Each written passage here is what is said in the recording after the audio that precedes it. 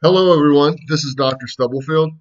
In this presentation, we're going to talk about the basics of style. Style is a big term in composition.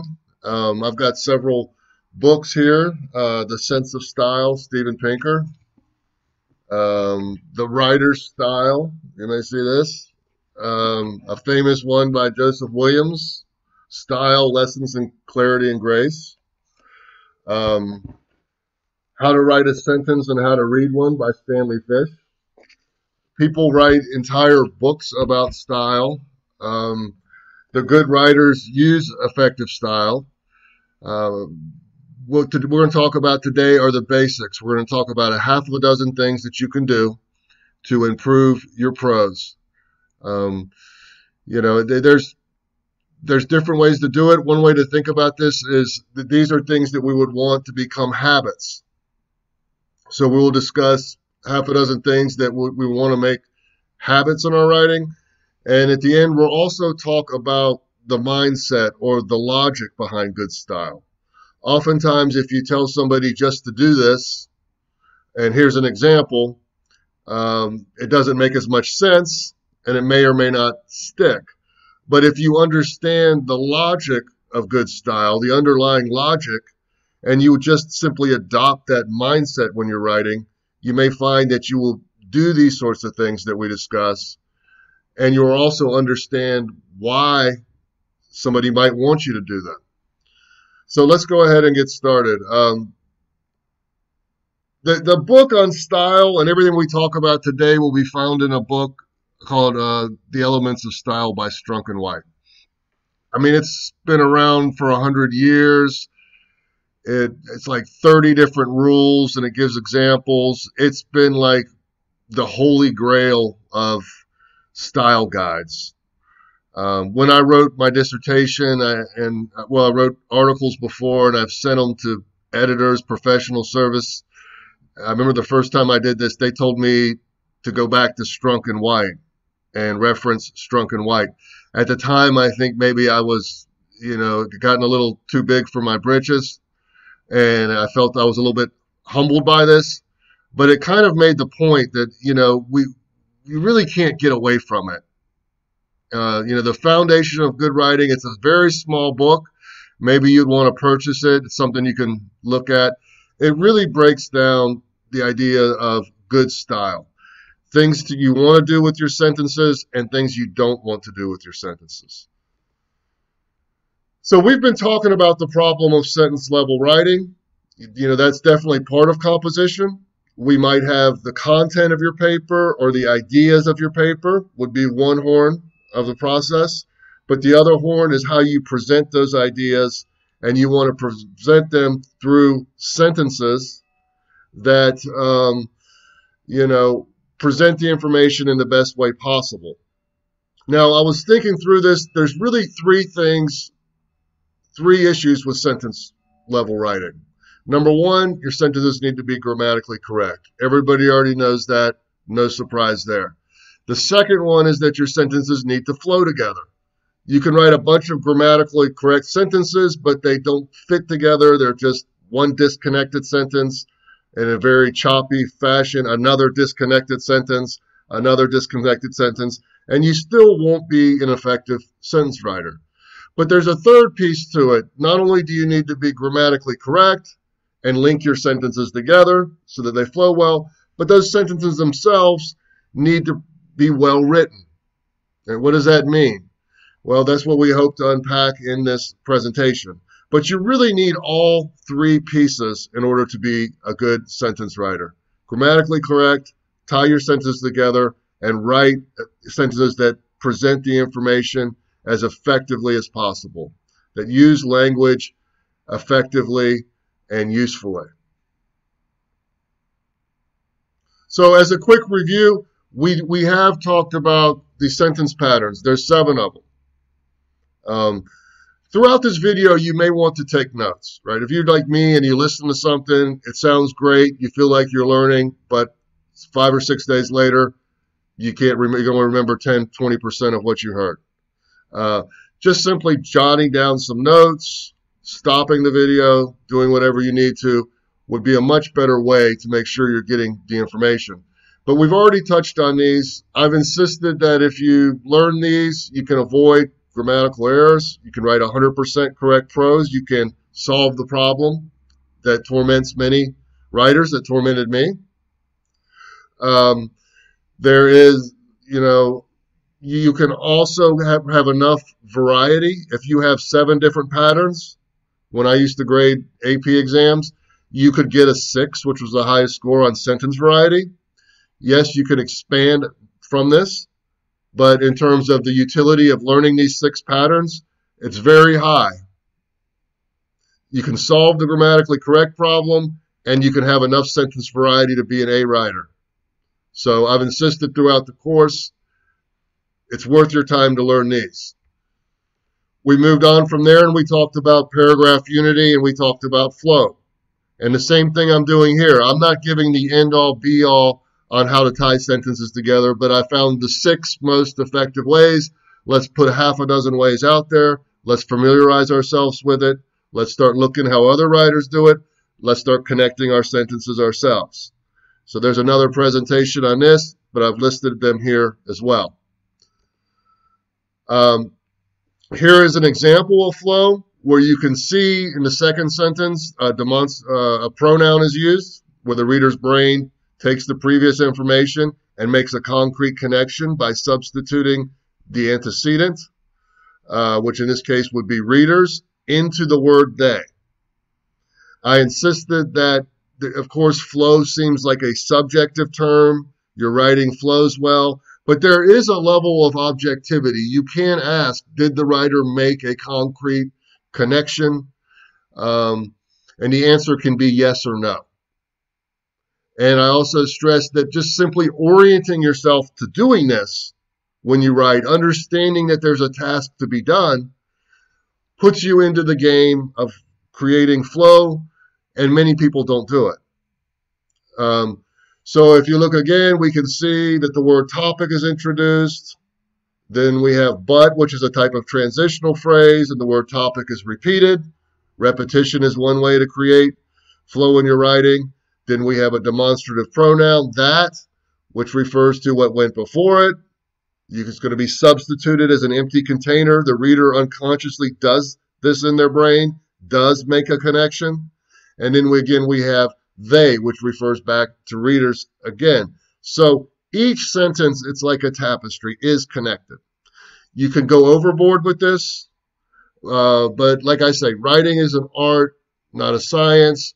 When I look at things, when I read books, 90% plus, I can find one of these devices or some device that's connecting one sentence to the other, babying the reader, connecting their thoughts for them, making it a smooth, seamless experience. So this brings us to style. The half a dozen things I came up with following Strunk and White: omit needless words, prefer active voice over passive voice, prefer strong verbs over weak verbs, avoid unnecessary nominalizations, prefer concrete over abstract language, and vary your sentence structures. There's not going to be a lot to say on 6. We've already discussed it. I'll simply talk about some reasons why you might want to do that. Now, omit needless words. A couple things about this. First is I remember I was teaching writing, and I became friends at a different institution used to play basketball with this guy. He was the Shakespeare scholar. We're still friends today. He'd been teaching 25 years. He's a real smart guy. And I asked him, I said, what do you think the biggest problem that writers have today? And he thought, too many words. And, it seems like a simple thing, but oftentimes when we don't have command of language, it's very hard for us to say something in an effective way. We have to really work hard, and we end up writing too many words. And to somebody who, like, my friend Paul, who's graded thousands upon thousands of papers and really knew his stuff, you can spot it very easily. Like, this is some prose that is very weighed down. This is not effective writing, right? If it takes you 20 words to say something you could say in 8, then it's not considered effective writing, right? And the other thing is that Some of this is common sense. We want the most bang for our buck. Right? We want the most meaning with the fewest amount of words. Right? This is anything, if you're getting a text message that's really long to get to the point, wow, maybe you have somebody who just talks and you start shutting down after a point, and they could say it much more efficiently. Maybe you start watching a movie and you're just having to work too hard to get anything out of it. Or maybe you're eating food and rather than just melting on your mouth, like the expression where you just, it's such a pleasant experience, you're having to chew the food way too hard to get any enjoyment out of it. So this is it's not surprising that we want, language used effectively. But what it does not mean, and then I have to stress this again and again and again, is that it doesn't mean write short, simple sentences, which sometimes you do. But even when I heard this, my first reaction was to, okay, well, let me just keep my sentences really short, right, so I don't waste words. Right? Which, you may want to write short sentences. It just depends. But this doesn't have anything to do with your sentence structures or long sentences or short sentences or anything like that. It doesn't speak to that issue at all. That's a whole separate question. And we do want you to use complex sentence patterns and convey complex thoughts, right? But your phrases and your clauses should be sharp. I mean, you could argue, especially if you want to write a 25-word sentence or something, right? Then you better make sure that you're not wasting words, because if you don't, it's going to fall on its face. In order to write a long sentence that's effective, then you're going to have to really not waste words. You're going to have to really keep the reader's brain, right, engaged and moving forward with sharp, lively language that's connecting thoughts and not giving unnecessary information which would cause it to shut down. And so this is where we're getting this kind of mindset about what you're doing when you're writing a sentence, I think is very important. So it does not mean write short sentences. And not that short sentences are needed sometimes, that's just a completely different issue. So the buzzwords become clear and concise. You write clear and concise, and every word should tell. Right, and Strunk here is emphasizing again. It doesn't mean you have to make all short sentences, or that you avoid detail, or that you just don't go deeply in anything. It simply means make your words tell. Every word should be doing something. If you have a 10-word sentence and 3 or 4 words aren't doing something, that's not a good reading experience for me. I did the work and I got nothing out of it. All right, so we're told to omit needless words. We need some strategies of how to do that. The first thing, I think, is to use your own logic, to really just ask yourself, number 5, if you can say something in fewer words and still retain the meaning. I mean, that's the key. It's not a good edit or fair edit if you change the meaning. Can you keep the same meaning and simply say it in fewer words? Right? You can always say it in fewer words if you change the meaning. But anyway, can you say it in fewer words and retain the meaning? So we have the first thing we talk about is pruning redundancies. Redundancy happens a lot. I use it a lot. I think when we're speaking, it's common to say things like, I just read a biography of her life. Nobody would think that that's odd. We're just more relaxed. It's more informal. But when you're writing, we've talked some about how writing requires different things than speech. You need to be more precise, right?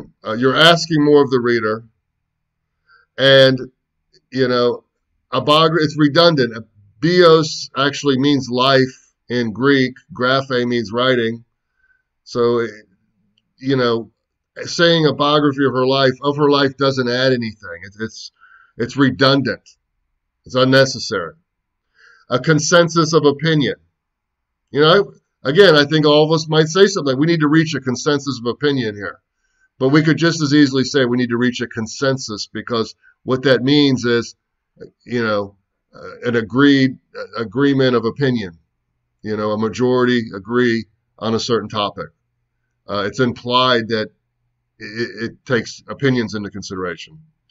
End result, free gift. I mean, everyone said, you get a free gift at the end of this. Well, a gift means that I don't have to pay for it. If you gave it to me, right? So again, it's a mindset thing. I see them a lot. I was just grading papers yesterday. There are a lot of them. We all do it unconsciously. And a lot of this comes in at the editing stage. If you really there's always what you have to weigh. If you get really uptight and really cramped, you're not going to write your first draft well. Even the idea of free writing is trying to just let your thoughts go. But, after you've been through the editing process, it'll start to get into your first drafts. You'll start to develop habits. You can be somewhat conscious when you're making your first draft, but definitely at the point of editing, you can sit there and when you're looking, saying, could I say this in fewer words? One of the things you'll run into is redundancies. A period of 4 days, personal opinion. We can know if you say, opinion that it's yours. We know, 4 days is a time period. So you're essentially saying it twice. We can reduce clauses and phrases. Take a look at the example here. Smith College, which was founded in 1871. Right? Can be turned into a phrase and simply say founded in 1871. That is a reduction of 2 words, which is not huge, but it's still more efficient way to say it. It's the principle that's important here. Citizens who knew what was going on. I think we can probably already say who knew what was going on is not an efficient way to say something. Can't there be a word that says that? Citizens who knew what was going on voted him out of office. That's 11 words. Knowledgeable citizens voted him out of office. I don't have my glasses. Is that indeed? Yeah. So there we can move from 11 words to 6. And I highlighted that because, again, you may say that's not a huge deal if you wrote this one sentence like that. And you would be correct. Oh, I wrote one sentence like this. Come on. I'm a stylistic idiot. No, you're not. One sentence. But, there's a better way to say it. And you have to think. So if you were to write with these sorts of habits, a paper, in the first style, it would take you 11 pages. If you would write it in the second style, it would take you 6. Would that make a difference in terms of readability? And the reader, if you were making them work twice as hard, you gave them an 11-page paper that you could have said in 6. You're in the category. It's very hard to say, I don't think anybody can, that that's good writing. Especially when you understand your task is to give the most bang for the buck. If that's what you're trying to do, and you hit 11 pages when you could have hit 6, then you missed the mark by a considerable amount. So again, you look at these in habits. If you're doing this type of thing all the time, it's going to build up. If you're not using languages efficiently, and the reader is going to be getting tired, and they're going to be sensing they're not getting much out of this, and the thoughts and the ideas aren't being conveyed effectively, and they're going to be right. All right, we can look here. Unencumbered by a sense of responsibility. Jason left his wife with 49 kids and a can of beans. Oh, wow. Jason irresponsibly left his wife with 49 kids and a can of beans. Unencumbered by a sense of responsibility, right?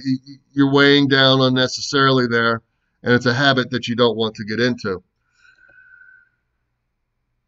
All right, ineffective clauses and phrases, just to continue from the previous slide. I mean, due to the fact that is a big one.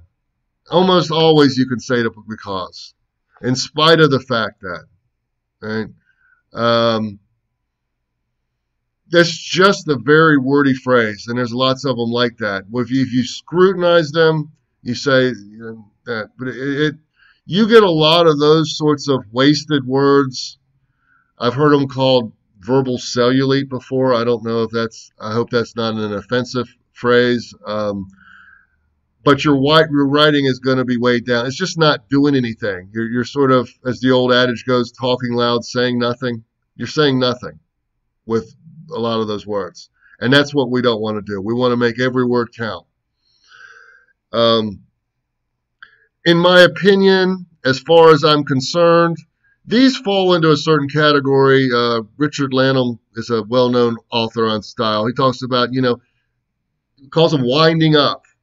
We see this a lot when students are trying to compand language, trying to write an essay. It's very much, it is my opinion that, guns should be outlawed. Get right into it. Guns should be outlawed because we know it's your opinion that you're the one that's writing the paper. But there's this winding up before you get into a sentence, right? You're trying to do it right.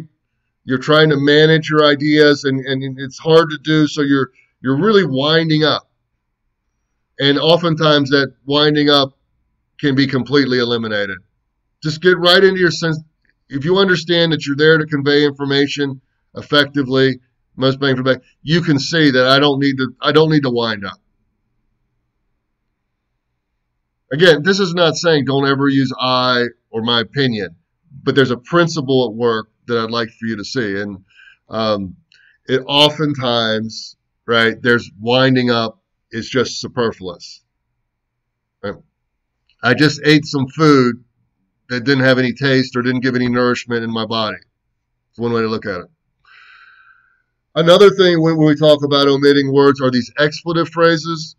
An expletive is not a profanity. It is not a bad word. There are, and it is. It's kind of a winding up as well, right? There are 25 students who already expressed a desire to attend the program next summer. It is they and their parents who stand to gain the most by the government grant. 25 students have already expressed the desire to attend the program. They and their parents stand to gain the most by the grant. There's no need.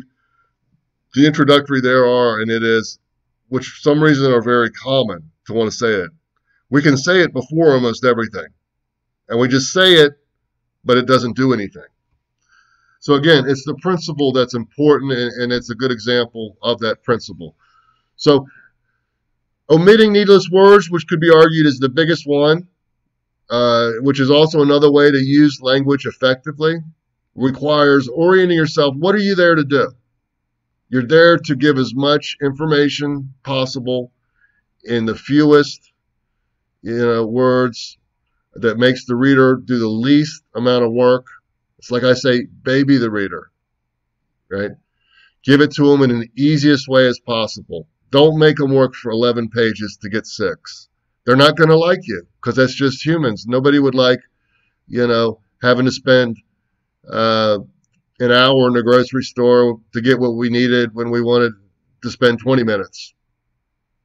It's like this in almost every area of life. So, so not only do we need to eliminate or reduce ineffective expressions, we also sort of need to choose the right word. There are certain word choices, and style is often word choice, but that end up causing excess words, end up going against the principles of good style that we're going to flesh out a little bit more as we go. And one of them is use active over passive voice. Prefer. Doesn't say always. Sometimes you need the passive. Sometimes you have to use the passive. Sometimes, in rare cases, the passive is preferred stylistically. But as a general rule, prefer, when you can, the active over the passive. The dog is fed by Thomas as passive. Right? The dog is being acted upon, right, by Thomas. The dog is passive. The subject is passively undergoing something. Whereas Thomas feeds the dog, Thomas is actively doing something to the object, the dog. And, there are issues with the passive. I mean, part of the mindset with style is verbs are good. Action is good. We'll see later, concrete language is good. Action moves the brain forward. pushes thoughts forward. That's what the brain wants to have, this experience. A verb, the state of verbs am, is, are, was, or were, stop the flow of thought. We have to do this. I use these all the time. I write more theoretical things. And you're really at risk of am, is, are, was, worrying somebody to death. And you know that you're giving the reader's brain no action. You are not pushing thought forward. And you have to do that, but you have the awareness, okay, man, if I get a chance to give an active verb or something here, I've got to give the reader something, right? And if you just know in general that brain is going to work better if you push it forward with action, that's what it wants, and you give that verb, it's both going to be comprehended better, it's going to be a more pleasurable experience, and it's actually been shown to be more persuasive. People aren't persuaded by things when they're struggling to make it through it.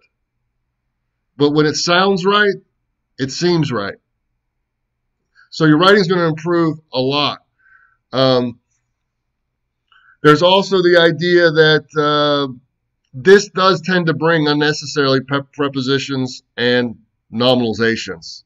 So throughout this, the things that we say don't do, they all tend to bring each other, whereas making a good choice, particularly with the verb. This book right here by Pinker, he has a chapter in here, and his whole theory is that if you get the right verb, every other thing falls into place. And he's like a cognitive psychologist, where he studied it way deeper than we want to, and he's convinced if you get the verb right, you're going to get all these other things are going to happen. But by the same token, it does seem to, when I teach these sort of sentences and we go over them, once you get one error tends to bring another error tends to bring, they feed each other. And by the same token, the right choices tend to bring the stylistically preferred actions as well. So there seems to be interconnected. The other thing is that some people make a big deal that, the passive voice avoids any agency. I think the famous quote was, you guys may be a little young, things happen. I think that was Bush said that. It's not that I did something, right? This happened to us. I've noticed a lot in my own life if I'm arguing with somebody or if I've done something wrong, just watch. It tends to be in the passive voice to where what I'm not saying is, I did this or I took responsibility. It's that something happened to me. Right?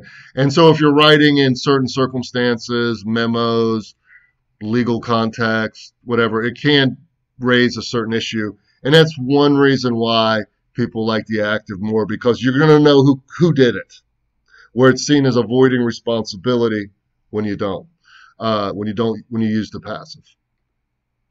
All right, this is sort of related to active verbs and passive verbs, strong verbs and weak verbs.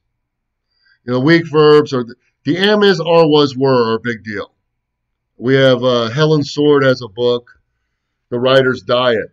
You can Google this and Helen Sword, Writer's Diet, and you can actually plug your text in there and it'll give you a readout of these 6 different categories and to detect how flabby your prose is. It's kind of interesting. She says it doesn't teach writing. It let me know that I tended to have certain things. But I think the first category is am, is, are, was, were verbs stated, right? There's no motion. And you have to use them, but at least let me know if if my score is 90 on this, then it's probably not going to be read that well. When I wrote my dissertation, I had a list of verbs to the side. I had Bloom's taxonomy. When I taught it at a certain institution, I used to make it my syllabus, and I do the learning objectives. There was actually a list of approved verbs because they were all strong verbs. It couldn't be weak because that's what you were promising to teach. You couldn't say, will understand. That was considered too weak. Excuse me. They wanted a precise statement, right? So verb, they needed what was the exact action that you were going to do. The other thing I would say is you can Google strong verbs and weak verbs. It's not just a subjective thing. There are a lot of it I think even has to do with sound. Some of it has to do with definition. Some of them are debated, but you can get the feel for it. A good, strong verb is hard to beat. The brain likes strong verbs, and it likes, we'll see in a minute, concrete language. If you can feed those things, because writing style is a lot about choices, which we could say are trade-offs. Those are wins. Very rare instances. If you can, almost any time you do that, you're going to ding their brain. One way to look at it. So Janet Smith is the supervisor of the customer service department. You see there's a little bit of weightiness there with the prepositional phrase being introduced, of the customer service department. Janet Smith supervises the customer service department. It's sharp, it's lively, it ends up reducing the number of words. You lose the in front of supervisor and you lose the prepositional phrase, and it communicates everything you need to communicate. Stylistically, it's a better sentence. The dog, Janet Smith has a dog that barks all the time. Janet Smith's dog barks all the time. Again, you lose the a and you lose the that, and you get a strong verb. You give the reader's brain an action. Win, win, win. You made the winning choices. Oh, okay. I've been already mentioned a couple times. If you write a narrative essay, this will often be come up. Use concrete over abstract language. Well, what is concrete and abstract languages? He was given an award for his courage. What color is courage? What does it smell like? What does it feel like when you touch it? Well, I have no idea. Why not? Because it's an abstract idea. It's not something you can pick out and point at in the world. Perhaps more importantly, it's not something a reader's brain forms an image of. It doesn't do anything. If you had it hooked up to some sort of machine, it wouldn't, this is the way I kind of imagine it, it wouldn't light up. I'm turning off somebody's brain. As somebody who has a background in philosophy and writes theory, I'm conscious of this a lot. I'm abstract. Sometimes it can just mean that you need to give an example. If you're talking about justice or something and you really think you're saying a lot, they're not going to really understand what you mean unless you say, by justice, I mean helping students, disadvantaged students, pay for college tuition that will benefit their children and their families in generations to come. Those were a bunch of concrete nouns. Okay, I haven't. They're talking about paying for college, so it serves that purpose as well. Time is abstract. Happiness is abstract. Something like a door or a phone is concrete. You can point at it in the world. You can imagine it in the brain. I had to give a commencement speech one time, and I knew that even in the introduction, and to go for concrete language, just to start talking about the pictures that were going to be hung up on the wall, the memories, the things, the diploma in the bed, in the office, the whatever. I mean, I just started enumerating concrete language because I was just trying to engage the reader, the audience, and not bore them. And I knew to just start giving them concrete images, right? So as a writer, you understand some of these things, but you just need to know if you, as a general rule, prefer it, that it's precise, that it gives the reader's brain a lively thought, right? And those lively thoughts, when they're pushed forward with verbs, and you're well on the way to a well-written, good style. All right, unnecessary nominalizations. So the way one editor used to tell me that he used to read, graduate students and professional, PhDs papers, and they would be in a room and they would just start screaming, "Liberate the verb, please. Somebody, please liberate the verb." There's an action in there somewhere. And for us theoretical types, this can be a big deal. A nominalization is taking an action, which we've already said, like that's a desirable thing in writing, and you make a trade-off. You took something that was active and lively and you put it into a noun. which stops the flow of thought. It's a thing. And usually that's a bad trade-off. You're wanting to move the reader's thoughts forward, right, in a lively fashion. The noun's going to weigh down your prose. Right? So this is often attributed with like bureaucratic speech, they call it, or like lawyers or writing that's just, not good writing, with a lot of buzzwords and jargon. Destabilization, there's a nice strong verb there, destabilize. Ecosystem destabilization can be the consequence of invasion. Invasion can destabilize ecosystems. Sharper sentence. More information, same amount of information, less work. You got an opportunity to use a strong verb, usually you take it. A conclusion was reached. We brought the passive in too. That often happens.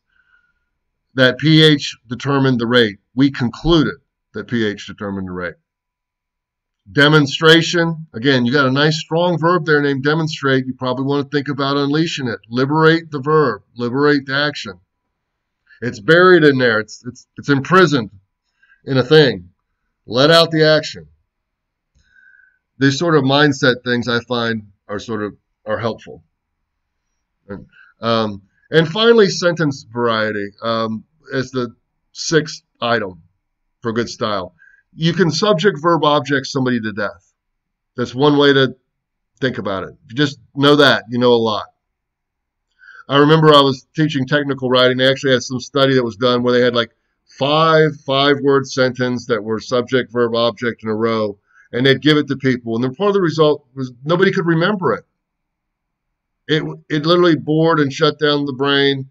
That our brain, the conclusion was, craves a certain amount of variety. Right? You just start watching a movie and it just kind of plods along and doesn't give you any twist or turn or anything unexpected to kind of jolt your attention. You probably turn off the movie as well. Well, readers turn off what they're reading. Right? We should have sentence variety. If you learn the sentence patterns, if you commit to a front of an index card and you do the work, you'll solve that problem. Right? And with all the stuff that's discussed here, I emphasize throughout the course, a lot of it's going to be, I'm a guide. I can give a blueprint to building a house, but you got to go pick up a hammer. It's just, you can give somebody a workout program. You can give somebody this, but if you spend 5-10 minutes looking up, right, nominalizations, right, looking up style. I just got done before I made the presentation. There's thousands of web pages on this. You may not be able to tell the difference between a sentence that has this good style and a sentence that has bad style. In the beginning, I couldn't. But if you start looking at these pages enough after a while, I guarantee you will be. And then you'll know what good style is. And you'll make those choices in your writing. But, here's a musical scale, right? You got, here's a blueprint, this is what it means. But actually engaging it, doing it, some people draw pictures, some people write out the sentences themselves. When you do that, it can become yours. If it doesn't do that, somehow you have to make it yours. And it doesn't have to be a lot. We're talking about a half a dozen things here. Look at them, understand them. When you start reading blogs or reading Facebook posts, see choices. Look at the verbs that are made. See if there's a transition between a sentence. I know it sounds a little crazy, but we're surrounded by language. Just start looking at how language is used and get in the language using game. And if you do that, it's going to happen. Eventually, it's going to happen. You're going to get good at it. If you don't do that, it's going to be really hard to get good at it because you're just not looking at the things in those terms. You're not orienting yourself towards it. So here's a summary of 6 things that you can do. And again, you look at it, especially if you're going to write, you don't have to do that this semester. You write a 10-page paper, this is really going to ask a lot of your audience. You're going to need to have some good habits not to bore people, right? You're going to have some good habits to deliver that amount of information for the audience to let you take their time, you're going to have to treat them right. It's like if you're going to spend an hour with somebody, you better be fairly interesting, right? You better not bore them, or they're going to want to leave. And that's one way to look at it. A lot of this is about attention. How not to abuse the reader's attention and how to treat their attention in the best way possible. But you can think of these as habits. You got to somehow start to internalize these. Initially, maybe it just comes in on the editing process, but eventually, yeah, you kind of do these things in your writing.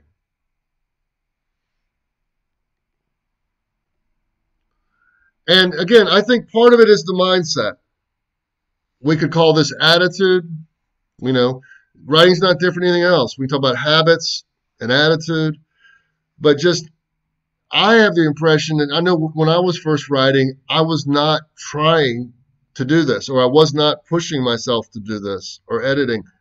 I was not oriented towards, styling my sentences to give the most meaning for the fewest amount of words, or not wasting words, making every word count, right?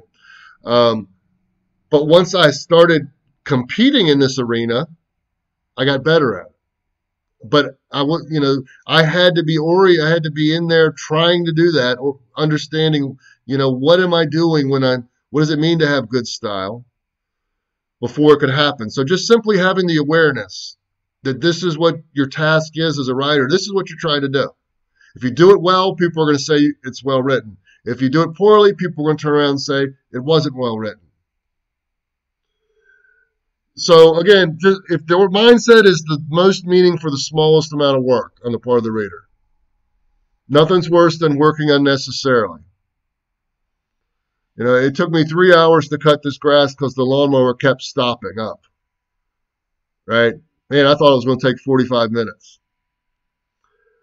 Another way to look at it is the smooth and lively flow of thoughts in the reader's brain. I use this reader's brain metaphor because it works for me. Concrete language will light it up. Verbs will connect the thoughts. It'll be flowing. Thought will be going. Nouns will arrest it. Right? These are your tools. Stative verbs, am, is, are, was, were, provide no action. So just if you understand that that's the game that's being played here, that alone can push you towards styling better sentences. You'd probably be, likely to do many of the specific techniques that we enumerated in this presentation. All right, so these are the basics. I don't think there are exceptions in every case, because this is writing. This is not a science. For 100 years, there have been agreements. These are probably the half dozen things that you'll find in any writing book that would fall under style. It's not grammatical correctness. It's not transition. It's its own sort of animal. And if you start doing these things and start making it a habit, I'm very confident, that your writing is going to improve. I mean, I still go over my work. But this is the gateway into better sentences. If you purge yourself of these sort of bad errors like nominalization, unnecessary phrases, 12-word sentences that should be 7, you start taking all these things out and you start using, strong verbs, and you start using active voice, and you start doing that, you will see a marked improvement on your papers. English, sometimes it's hard to find agreement. People think you're great, but there's a broad consensus, not a consensus of opinion, that this works. So that's why we needed to get into this. I needed to say something about this. You will see an improvement in your writing if you can incorporate these principles.